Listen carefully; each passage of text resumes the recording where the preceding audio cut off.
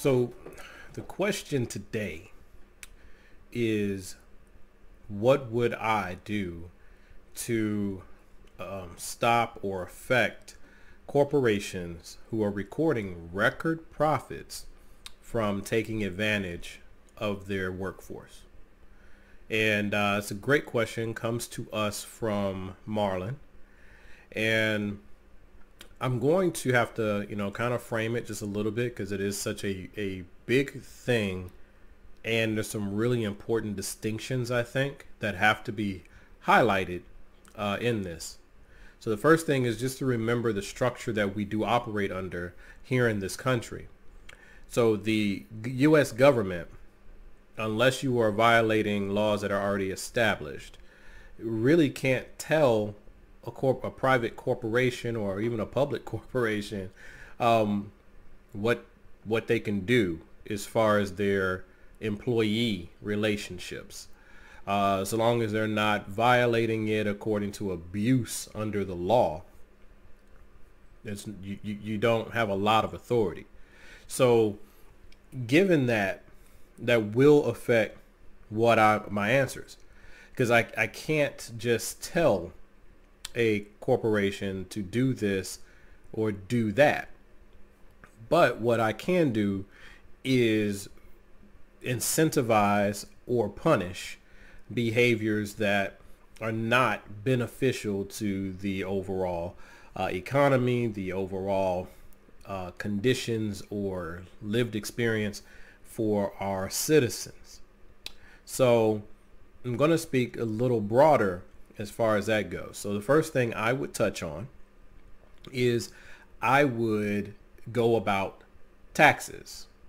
That would probably be the first option that I consider to affect some of the change that we're after. And you know what? Wait, I didn't even explain what changes I'm even after, right?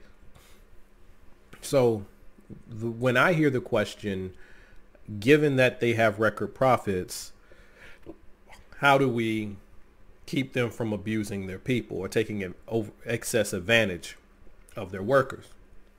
That to me means, how do we better allocate this money, right? So are you profitable because you're keeping your labor costs down while the labor is creating your ability to generate the revenue? And then because of this artificial gap that you've created, you can now report these record profits, which you just pass along to your highest earners by way of bonuses and incentives, and even in some cases outright salary increases. So if that's how I'm reading that question, Marlon, if I'm off, please send me a clarifying question or a statement or something like that. So if that's what we're dealing with, then that is an accounting issue. It's a moral issue, and it's also a tax issue. And so I would say, and all of those actually kind of tie together in my view. So I would say, first thing I'm going to do is, of course, I would assemble tax attorneys and tax accountants so that they can help me see things that I'm not possibly considering, so that we can anticipate some of the tricks and the pushback and legitimate concerns that are going to come back our way. But within the tax code, I would say we need to simplify the tax code. We need to go at the fact that, one, we have some of the lowest tax rates in history. But even then, the corporations, especially your larger corporations, are actively playing games according to the rules that are out there that they helped sometimes corruptly influence. But they don't even want to pay those taxes. So they just want to take as much of the riches and run. And I don't think that that is fair. I don't believe that that is proper, because you draw your success from this country. You're using this country's number one resource, which is its people, You're using the fact that in this country there's a certain level of national security and protection from government abuses and overreach in order for you to build your business and get these profits you're talking about. So this isn't like you're doing this by yourself. You are literally using the American people and all the things that come through our tax system, right? National defense, the stable government, stable currency, the road work, the infrastructure, all of these things you rely on to run your business and make these record profits. And yet you don't think that it's necessary for you to pay taxes back into the system that you're extracting from. So we have to address the tax system.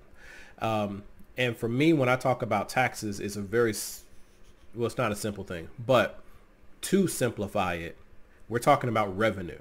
How does the U.S. government get the money that it needs to protect and grow the country? So if you are taking from the country, but on the same time, you're refusing to put things back, that is a problem. You're actually hurting the very thing that you claim to be helping. Because see, what you'll say is, well, we pay employment taxes. Okay, smaller businesses pay employment taxes and they pay their federal income taxes and they pay their state income taxes. So that's not an excuse. You don't get to pick which ones you're going to pay. But in exchange for that, we need to make this easier for all the ones who are in here making this whole system work. And that means we got to cut out all these loopholes. Simplify the tax code very, very much. Like, you make this is your tax rate, this is what you pay. And we bring these rates down so that there's less of a reason to move things offshore. And if you are moving things offshore and you're moving it offshore not to operate your business, you're just moving it offshore into these tax havens, then we're going to punish you and we're going to penalize you. And if that means you're going to get up and move your company overseas, well, so be it. But once you get to these other countries, they're going to do the same thing, because the places that are offering tax havens, they can't support your business. So you're using a shell game to take from us and put it in your pocket. So that's not okay. So I would say we need to clean up the tax code so that there's less of an incentive to move and hide the money. And if you do try to move and hide the money for illicit reasons, then we will punish you. We will take even more from you in penalties and things like that. So that's one thing. I know that doesn't quite sound like an answer to the question, but it helps because you have to help the company too, right? So the company, in order for them to take care of their employees, they have to have the resources to do it. Yes, I know we say they have the profits. Yes, those profits should be better deployed, but you have to get a hold on where that money is going to leak off to if you try to do any of the other fixes that are needed. Now, we've streamlined the tax code. Next thing we're going to do is we're going to add back in a couple of incentives. We're going to say that if you employ X number of people, right, actual employees. So I'm just going to pick a number out of my head. I'm saying, yeah, I'd have at least a staff of 200 people.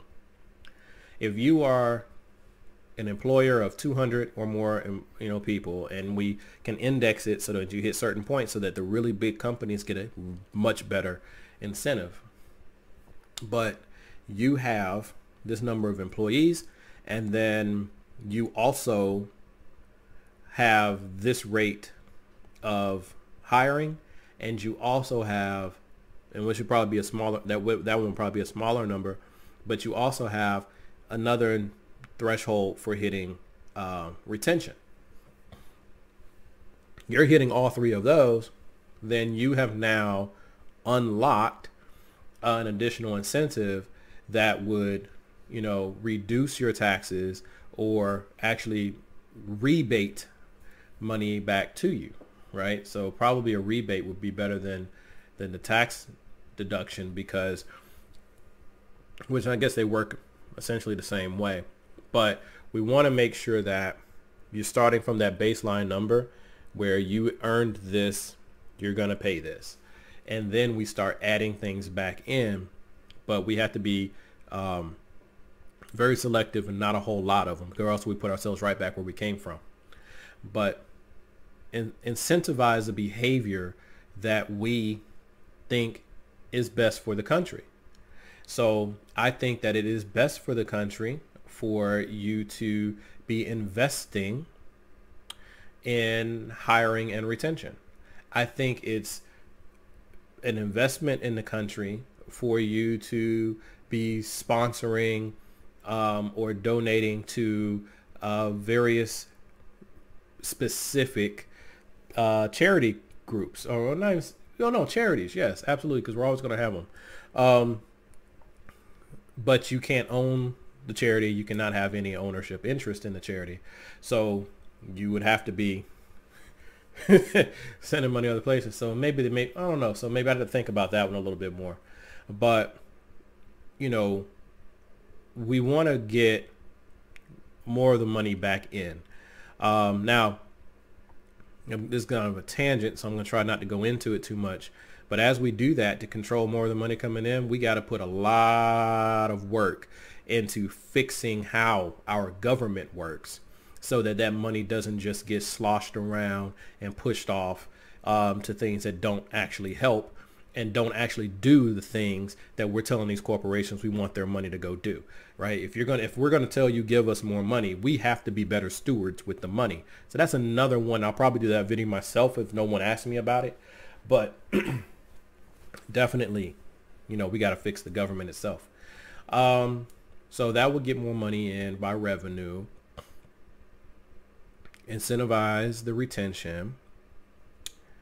I would say maybe have something where they can opt into, for example, because it wouldn't be mandatory, it wouldn't be compulsory, and it would actually, I think, be separate from the tax code. So now I'm talking about something slightly different.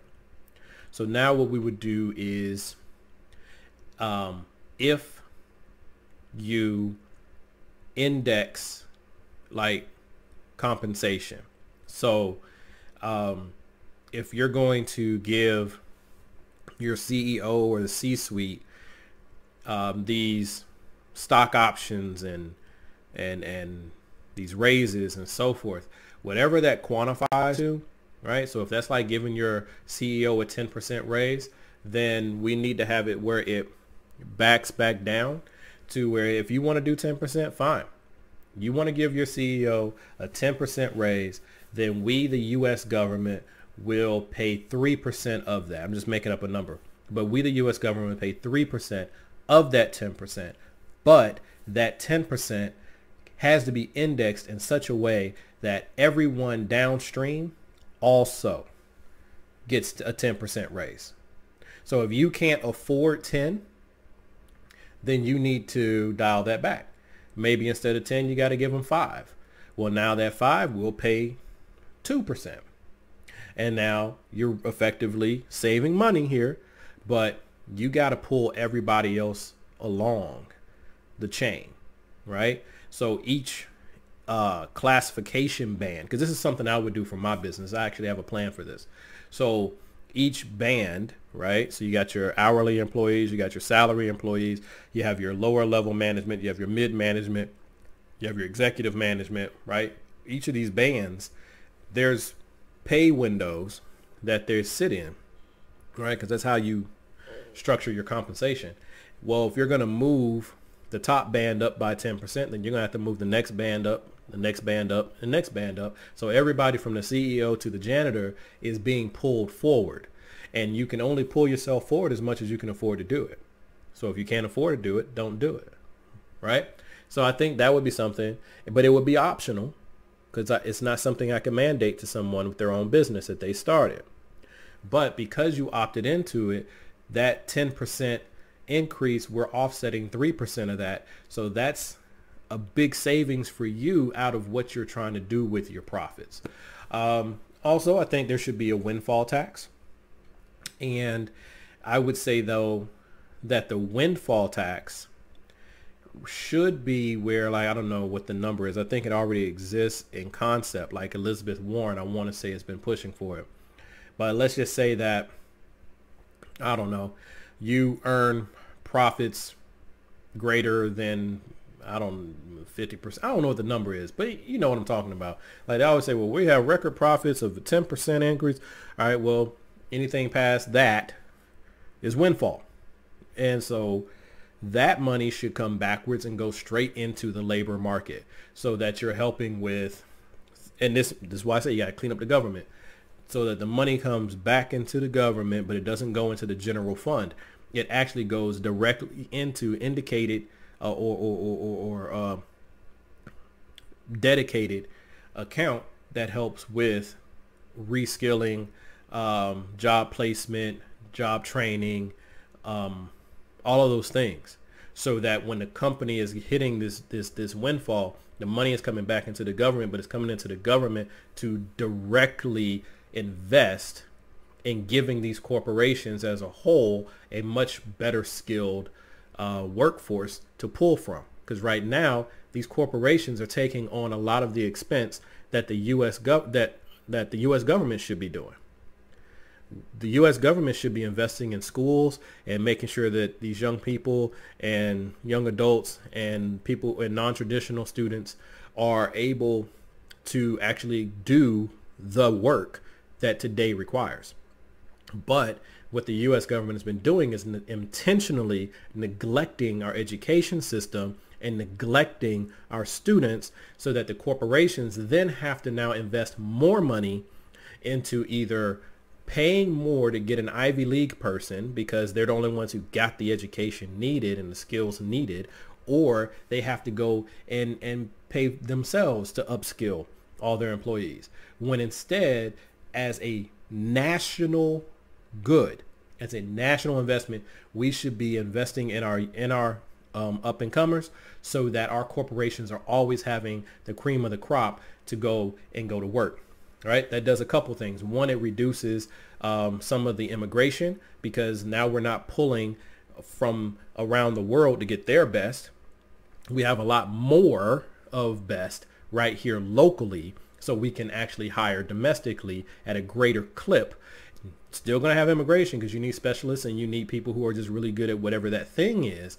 But we also need to be doing that here, so that the rest of the world continues to come to us to get some of our talent, and we have some of our talent right here. So really, really, really buy into this global community and America's community, right? So I would definitely push really hard for that. And then last one I would say, Marlon, is if you are a company or corporation or what have you that is basically a public good, or you feed into the national defense structure, right? Like our defense contractors, Lockheed Martin, Boeing, right? A lot of these companies, Norfolk Southern, CSX Rail, right?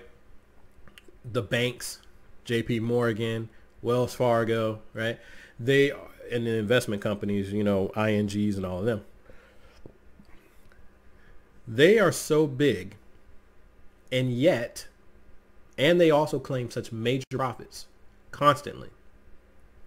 And yet they are getting, in many cases, subsidies and special considerations from local and national governments to operate. Like Amazon, for example, will demand certain concessions for taxes to start their business in a particular state, because they know they're going to bring a lot of employment. But we give them to the point where they don't even have to pay taxes, and then we can barely control what they're doing to their employees. So now they're just perpetuating a larger problem and sucking more money out of the system where they should be putting money in as well.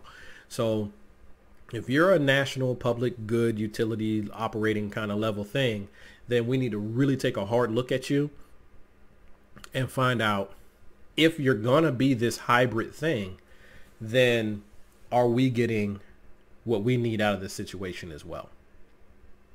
Now, I'm going to use the rail companies just as the example because it's the more current one, but they rely on the rails, right? The trains can't run without rails. The rails require U.S. territory to even be there, to operate. So if you want to not take care of your employees to the point where the government has to kick in and try to do more to help your employees, even though you're extremely profitable, but because you are such a big part of the global or the U.S. economy, you extort the U.S. government to do these things, then as one solution, I would push, we should take ownership of the rails. Own them all. And that would then shift the responsibility for the technology, the upgrades, the maintenance, all of the things that presently sit on these private companies to have to do. That would come back to us. We would have to take care of it because we own it, right? But then those companies would have to pay us for usage. So on the one hand, they would save on the maintenance and upkeep and innovation piece of the rail part, which they don't want to do, which is why they keep deferring it, which is why it's continuing to crumble and fall behind the rest of the world. Well, fine. Put that on us. You pay us to use our rails. And now we'll be able to keep you from continuing to artificially suppress things like passenger rail, because they do this where, because these private companies own the rails, they can keep passenger rail from ever becoming a thing again, because those passenger rails don't own the rails and they have to pay these bulk rail companies to use them. So it just means that the bulk rails are always going to take priority, so you're not going to be able to get anything running. No, we own the rails. You pay us lease and you pay us to use it. That money also goes into a dedicated fund or account where it's going into the ingenuity, the upgrades, getting us into high-speed rail, all the different things that are needed to actually make us competitive on the global scale. And now we're using money from these major companies that are extorting us presently to do this, but at the same time we're taking some of the pressure off of them, right? Because if you're going to take something, you got to give them something. You're taking some of the pressure off of them, right?